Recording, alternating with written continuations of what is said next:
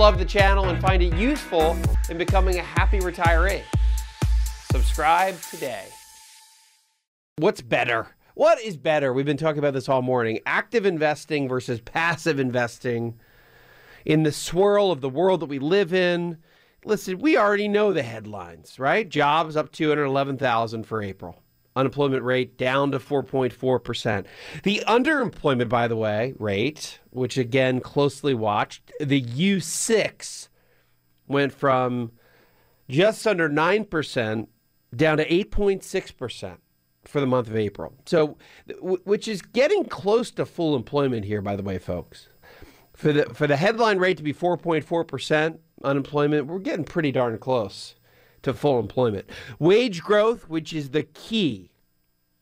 Remember, recessions, if you had to watch one economic data point that will flash a red light that says economy is going to slow down, it's going to be wage growth. Because if we get to a point where wage growth gets to be inflationary, it starts to hit earnings. It hits company earnings, which that's when markets start to go the other direction.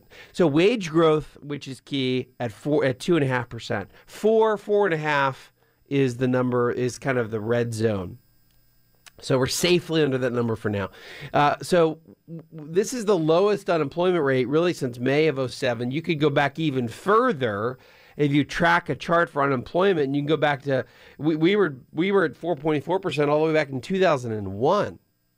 Labor force participation rate still close to 63%, 62.9 to be exact. We saw jobs in professional services, healthcare, restaurant and bars, and local government. That gets us to the 211,000 new jobs for the month of April. Fed didn't do anything this week. They did not raise rates, but they will likely raise rates in June coming up in the next iteration of Fed, Janet Yellen, the soap opera. So there's S&P study and a PIMCO study / Morningstar that really butt heads. And it goes back to this question about active versus passive management. So the S&P, the Standard & Poor's study, is a real advertisement to ditch your active stock funds.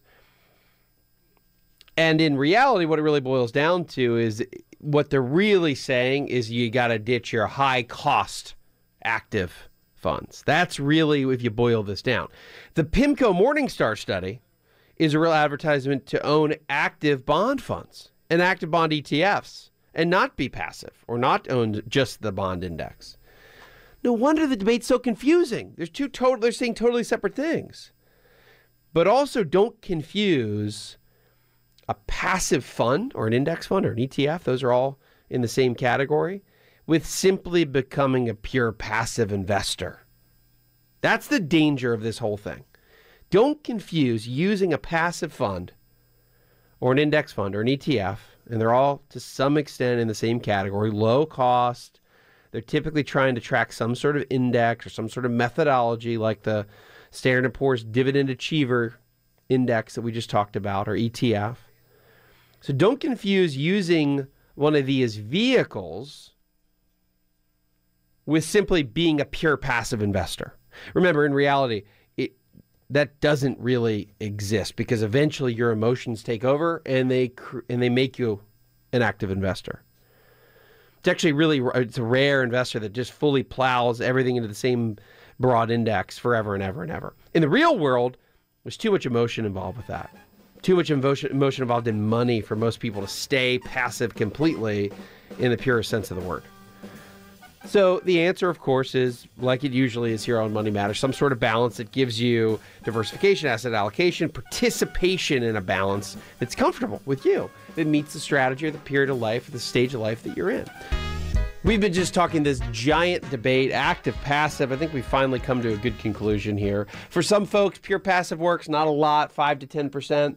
The rest of us are in some sort of continuum between active, some sort of active strategy, varying shades of how active that really gets.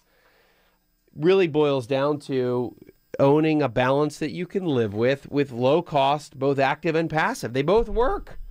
You just don't want to pay and be weighed down by giant fees. And that's a huge part of the equation Doesn't mean you just own index funds completely, because most folks can't quite live with that. So don't confuse a passive fund or a passive index fund or an ETF, which all blend together. Some are slightly more active than others, with simply being a pure passive investor. Remember, in reality, pure passive for most folks doesn't really exist. It's actually a rare investor that just deals with it because of all the emotion involved. So I want to talk about a couple of different particular ETFs, which will highlight that even though they're widely regarded as, oh, that's kind of just a passive thing to do or a passive approach, there's a lot that goes on underneath the hood.